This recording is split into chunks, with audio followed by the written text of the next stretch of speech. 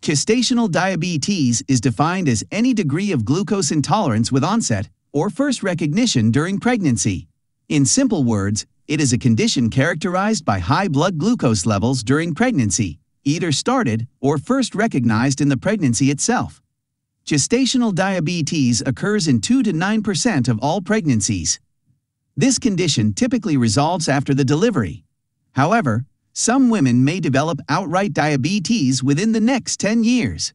In a normal pregnancy, there is a slight elevation of several hormones in maternal blood, including estrogen, progesterone, leptin, cortisol, placental lactogen, and placental growth hormone.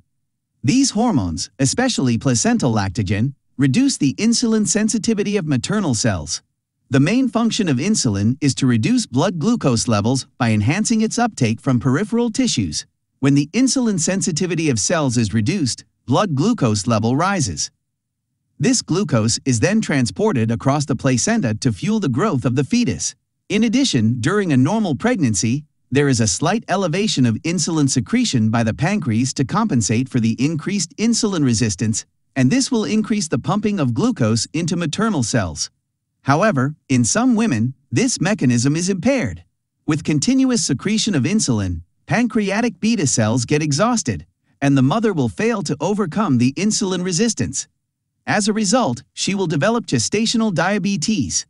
Several risk factors are associated with the development of gestational diabetes, including obesity, decreased physical activity, a first-degree relative with diabetes, previous history of gestational diabetes, high blood pressure, low HDL cholesterol levels in blood, high triglyceride levels in blood, polycystic ovarian syndrome, and history of cardiovascular disease.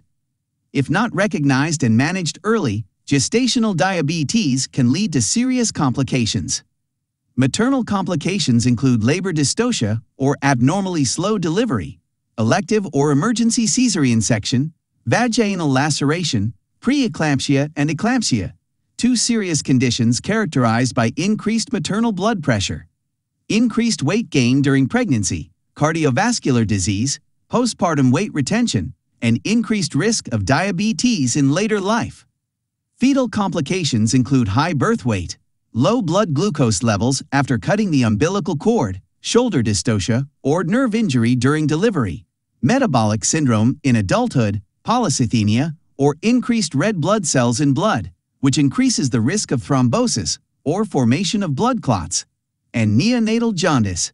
Due to these complications, mothers are regularly monitored and screening for gestational diabetes. Therefore, women who are compliant with medical therapy will not experience such complications. First-line treatment of gestational diabetes is lifestyle changes. These include dietary modifications, exercise, and blood glucose monitoring. Medical therapy of gestational diabetes includes oral hypoglycemic agents such as metformin and injectable agents such as insulin.